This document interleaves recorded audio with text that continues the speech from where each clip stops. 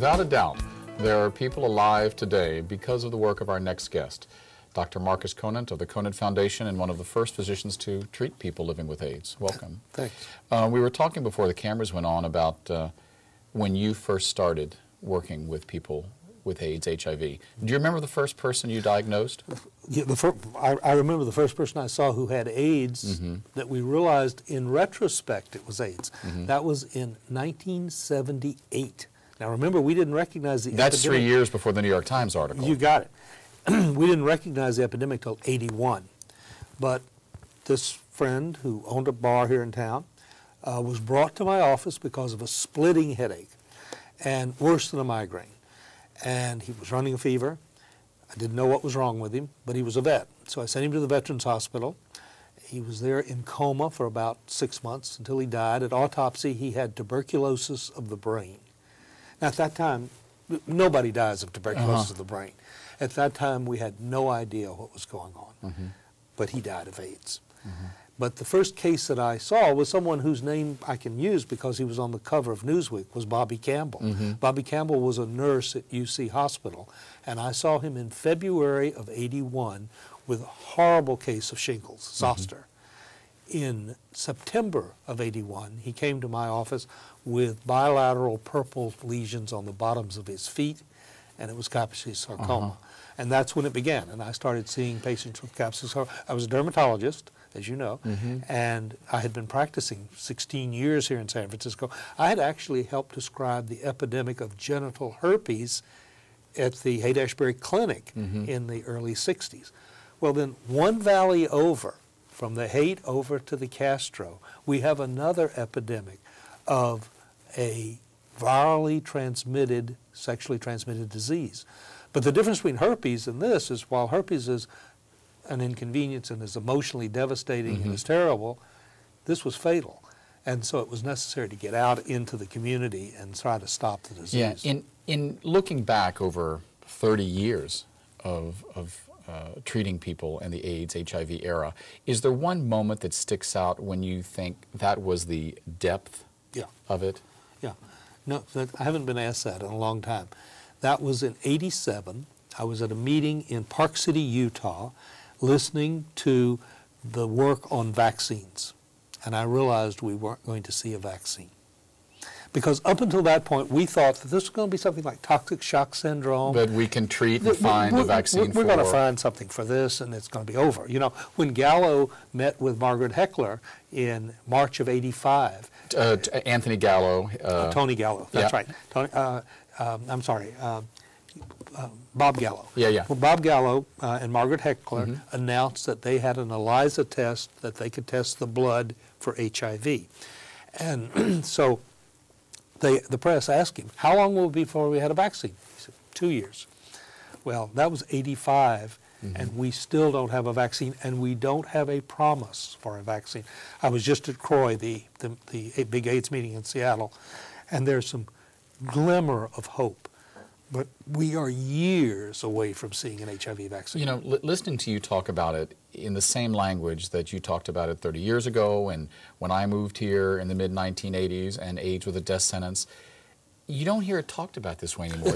It's not a death sentence anymore. Yeah, but it is still a terminal disease, is it not? No. If you're treated, it's not a terminal disease.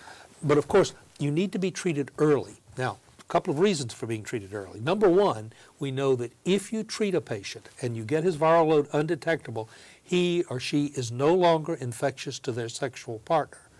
Now think about what that means. That means that we could stop this epidemic tomorrow. We could treat our way out of the AIDS epidemic just as we treated ourselves out of the tuberculosis epidemic in the 1930s and 40s. We could do it. But this government is not interested in doing that. Well, I was going to say, so the question, I mean, to go back to my original point to hear you talk about it, it is as serious a health issue in its own way as it was 30 years ago. But yet, I know as a gay man, now married, I see men who look a lot like me in their 20s treating AIDS like it's not serious anymore. And that just breaks my heart. One pill once a day and you're just fine. Well, you're not just fine. Because if you don't get treated early, if you don't find out, and some people are actually waking up in an emergency room finding out they have AIDS. But if you don't get treated early, your immune system has been partially destroyed. And in many patients, it does not fully recover once we put them on treatment. But worse than that, it's still something you have to live with the rest of your life. And so you have to take one pill once a day. Now, the pill we use right now, 84% of the patients go on Atripla, which is the medication they use. Most of your viewers probably are on Atripla or know someone on Atripla. Well, Atripla costs $58 a pill. $58 a pill. So it's that's an expensive treatment. $20,000 a year just for that one pill. You may have other medications you have to take as well, and you have your doctor's visits, your lab fees.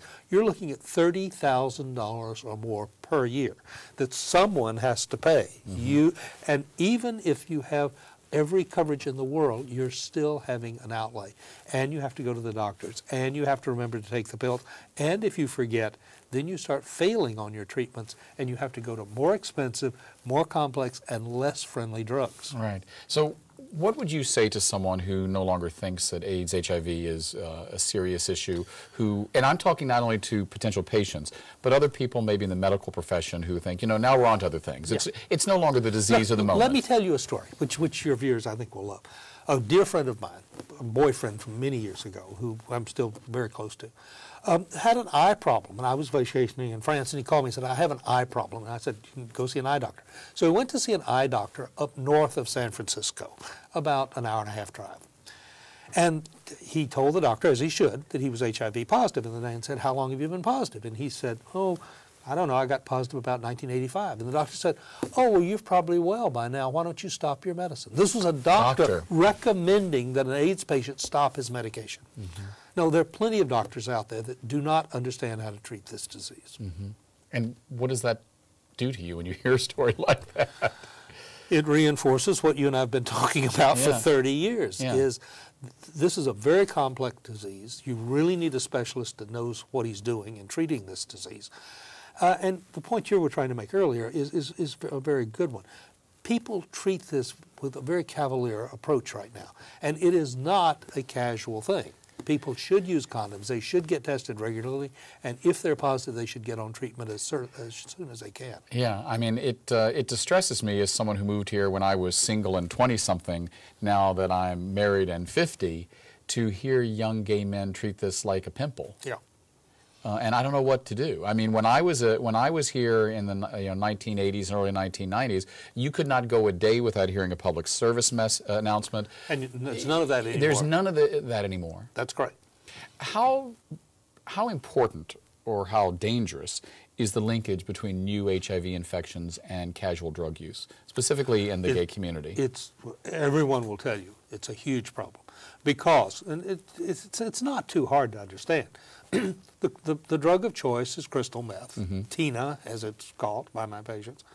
And they go out on Friday night, they get high as a kite, they wear condoms the first hour or two, then the condoms get lost, they keep having sex. Sunday morning, they no longer can get an erection. Then they take a Viagra and more Tina. We sell more Viagra to young men in San Francisco than we do to old men. To seniors. So they can have the round-the-clock sex, and then their judgment gets impaired. And then they go home and crash, and a day or two later, they've got to go to work Monday morning. So what do to go to work? They have another little bump of Tina. They do more speed. And 2 weeks of that, 3 weeks of that, of partying on the weekend, using speed during the week to get up and go to work, and they're hooked. And so now you've got an addiction problem and a medical problem. Exactly. Now, and let me just point out, too, the addiction problem, as you said is not a medical problem. It's a social problem. Right. And we keep trying to treat addiction as if it's a medical problem. And it's a social issue. It's a whole social issue. Talk to me about the work of the Conant Foundation. Why did you set it up, and how is that different from the work you've been doing medically over the last 30 years? Well, the foundation as it exists now, I actually started a foundation that became the San Francisco AIDS Foundation. So this is actually the third foundation that you've started, right? Started. The first one with your name on it. Right. This one was started because we were trying to reach out to gay men in San Francisco with a focused message. You know, this is what you need to do not to be infected. This is what you need to do if you're co-infected with hepatitis C and HIV. This is what you need to do if you are infected to get proper treatment. the internet came along, and those community forums died. We don't have community forums anymore because people don't go to them. They go online. They go online, which is good and bad. The good part is they can go online and find out what they need to know like this. The bad part is if they start hearing something they don't want to hear, they're one mouse click away from cutting it off. And so it's a mixed message. But it became obvious that we were no longer reaching the gay community, that what we needed to do was to reach young heterosexual kids. Remember that gay men, active gay men who are engaged in receptive anal sex, which is the highest risk factor, are only about 4% of the population. Okay, but the straight community is 96% of the population. Now, we're beginning to get a heterosexual epidemic in America. It's not as fast as Africa, and we could spend an hour talking about why that is, but it's going to happen. It's happening. Right now, if you take the demographics, 40% of the new cases are gay men, roughly 10% are IV drug users, 27% are women, 16% are heterosexual, non-IV drug-using men. Which is higher than it was during the worst years of the gay, quote-unquote, AIDS epidemic. The heterosexual epidemic is going up. The gay epidemic is going down in numbers. Now, gay men are still the greatest group at risk, but this is slowly becoming a heterosexual epidemic. But where is it? It's in the Black and Hispanic community. In our last few moments, tell me what advice you would give to specifically a heterosexual person who thinks that AIDS is not their problem. Get tested. No matter how straight you are or how faithful you are, remember that everybody you have sex with, you're having sex with every person they've ever had sex with before. And so straight people should be tested annually as part of their routine annual physical exam. Right.